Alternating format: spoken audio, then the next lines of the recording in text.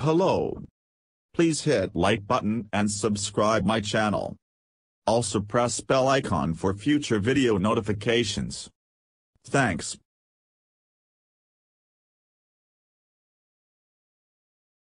Tesla announced today a major new investment plan for its Gigafactory site in Nevada, which will produce new 4,680 type cylindrical battery cells and Tesla Semi-Class 8 semi-truck.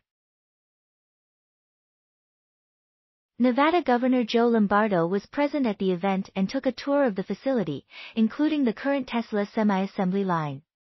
One of the most interesting things is a new photo, which shows part of the battery system, normally hidden under the cab.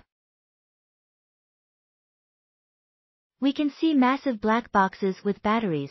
There are 9 of them, according to the previous post with technical images, as well as high-voltage orange cables and some other lines for other systems.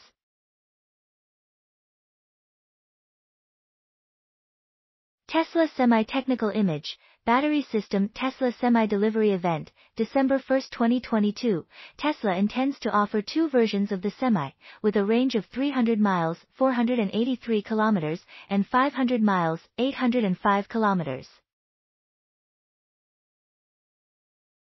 The 500-mile version of the Semi is estimated to have somewhere around 850 to 900 kilowatt-hour, of battery capacity, based on energy consumption numbers. The official number has not been released. The newly developed battery system was designed for a 1,000-volt powertrain and a megawatt-level fast charging.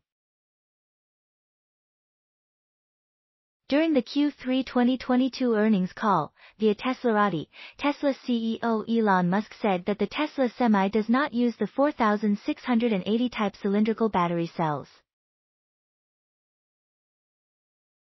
We assume that the current version, in limited production, is equipped with 2,170 type cylindrical battery cells, produced on-site, the same as in the Tesla Model 3 and Tesla Model Y.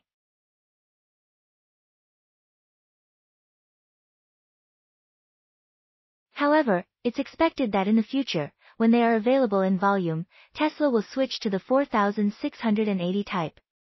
At least, it would make sense, considering that both the Semi and 4,680 type cells will be produced at the plant. We might see how the Tesla Semi battery system looks inside if Monroe Associates is able to complete its teardown crowdfunding and purchase a vehicle. Thanks for watching. Please like my video and subscribe EVPedia for more electronic vehicle news and updates.